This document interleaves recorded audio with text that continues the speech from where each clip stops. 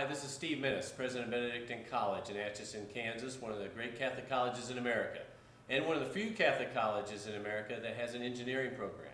You know, for years here at the college, men and women would come here or have to transfer from Benedictine College because we did not have an engineering program. That doesn't have to happen anymore. We started an engineering program at Benedictine College, and young men and women can graduate with a civil, mechanical, electrical, or chemical engineering degree.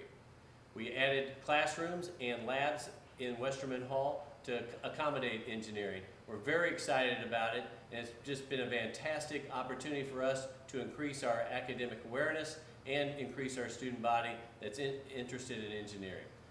Now I'll turn it over to Dr. Darren Mugley, who will tell you a little bit more about our engineering program.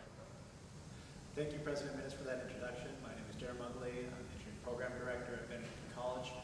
We're very excited to have our new equipment for our new materials laboratory. And I just want to go over some of those pieces of equipment right now.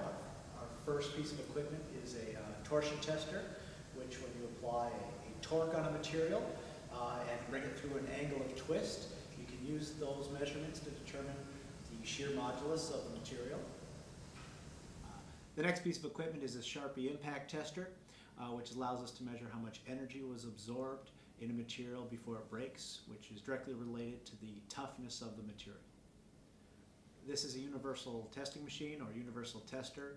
It allows us to perform many experiments such as tensile strength, compressive strength, and three-point bending.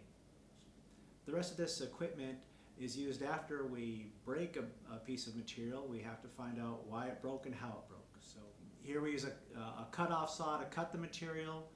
Next we bring it over to the polishing tables where we polish it up, and then finally we take it to the microscope where we can look at the structure of the material right at the fracture. For more information about our engineering program as well as all the other great majors at Benedictine College, please visit our website.